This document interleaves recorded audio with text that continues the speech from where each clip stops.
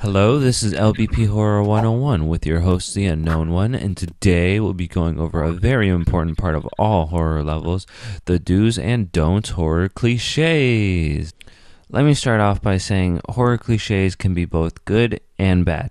There's a reason why people overuse the same tricks in the book. It can be A, they were too lazy to come up with something on their own and decided to create an unoriginal level called Jim the Killer, because that's totally not copying a certain creepypasta. B, they made up their own story and it turns out okay, but the setting and plot or ending all felt typical and the story was predictable due to the cliches. Or C, they are aware of the fact that they are using a cliche and decide to work it into a unique story by throwing in new ideas and twisting the expectations. Obviously, you want your level to be like option C, but most of us will fall under option B if we don't work hard enough on the horror elements of our story. And unless you decide to craft some kind of parody level, option A just tells me that you're a copier who contributes to the ever-growing list of copied levels on LittleBigPlanet. But then again, I have no right to tell you how to make a horror level. I'm only here to provide you with insight and advice in LBP's world of horror. And I'll be the first to tell you I myself am far from perfect, and I have used my fair shares of cliches in my levels. With that said, let us count down the list of cliches, starting with Obstacle Monster. Sadly, this is used in probably 90% of survival horror games across the internet. It's when the threat or enemy becomes a block in the game that you'll die 50 times trying to get past just to finish the game. This is totally annoying and frustrates players. Two things you do not want your level to do. The solution? Nobody's really afraid to die. It's the way in which they will die that frightens us. Instead of killing off the player when the killer catches up in a chase, you need to incorporate a more creative punishment.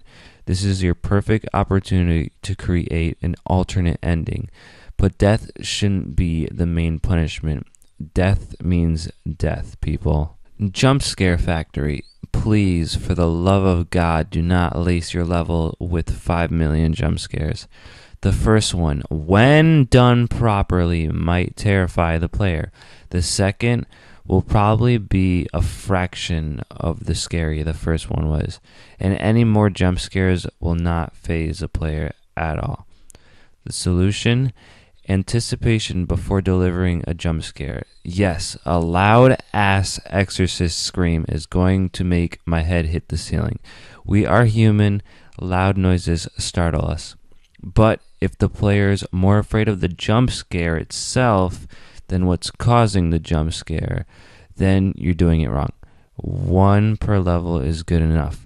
You can play the odds and make it random, but this only works best with point-and-click horror. The number 6. We all know what the number 666 means, right? Yeah, please do not use this. This isn't scary anymore. Solution? Unless you're actually making an Antichrist level, which I recommend you do not do for the sake of offending someone's religious beliefs, this just tells me you're slapping it on there for no reason at all. Oh, it looked good, like it'd be scary if 666 were added to the end of it. No. Same with pentagrams and .exe. If you don't know what they actually mean, why would you throw it into your level?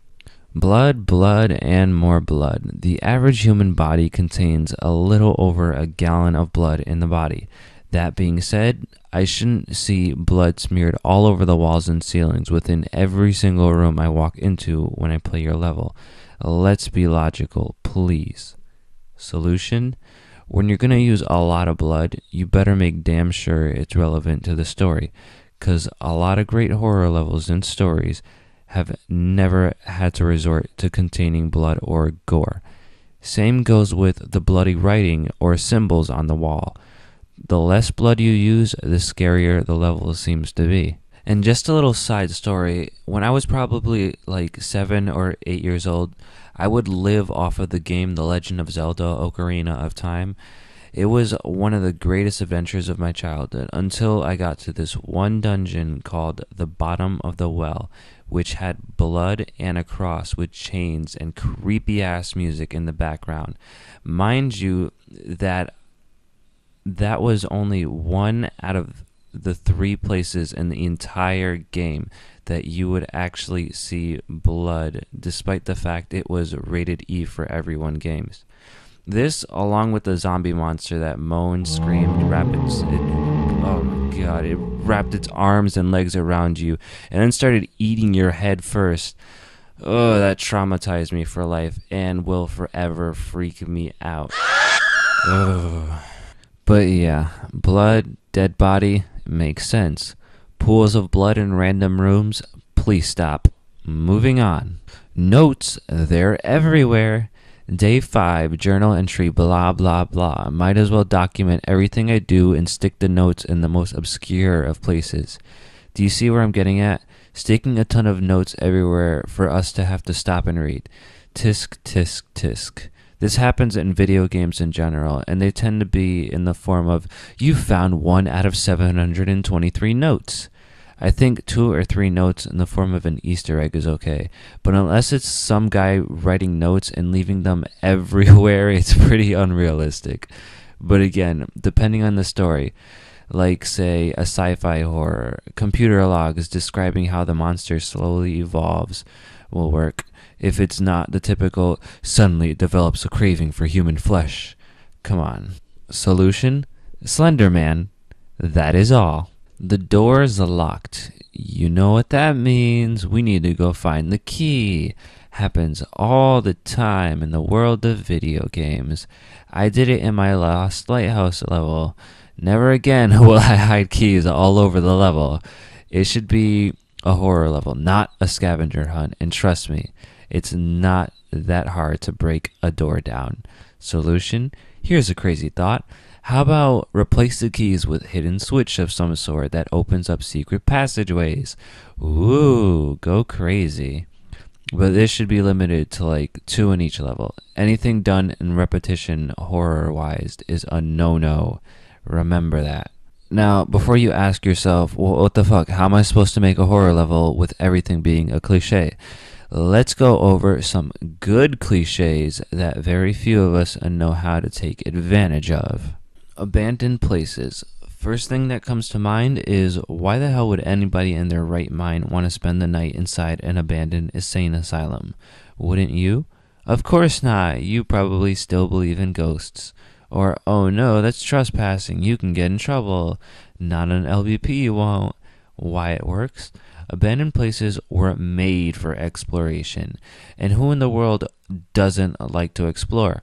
The curiosity, the thrill of being where you shouldn't be, the right to say that you made it through the abandoned chocolate factory of the dead and lived. Abandoned places can hold so many dark secrets. I mean, why was it abandoned in the first place?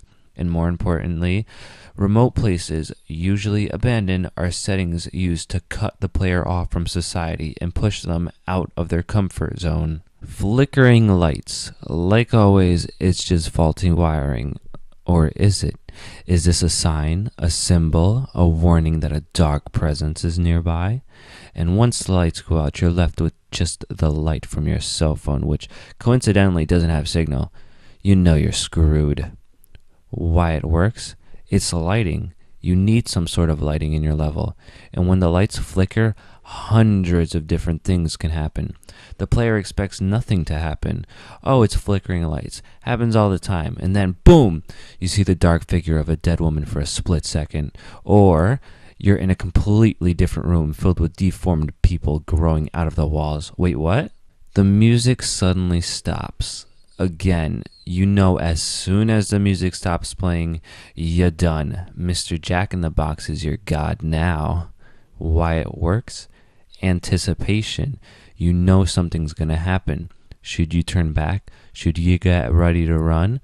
Should you pray as you slowly open the next door? Suspension skyrockets. Anything could happen. Make it count. The music suddenly picks up. The violins start to play, but it's that creepy, screechy, high-pitched spider leg violin kind of tune. The one that has you cringe as it picks up, getting faster and louder. Why it works? Music in general will have a major impact on your level, whether it's dead silent the majority of the time or a constant churn of unsettling ambience stuck on repeat. Players will remember that one creepy song playing during your horror level. He was dead the whole time. Talk about plot twists. That one character who helps you out only to find out that he was a ghost the whole time. Why it works? It's a ghost story. Of course it's going to work.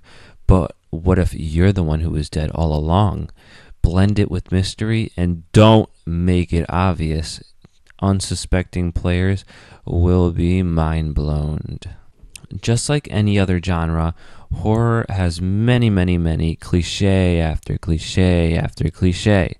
Some are good, they work well, and we love them. Some are downright terrible, we hate them, and they need to die, because we know how the story will go. Your job is to identify the cliches that your level or story has and take it a step further.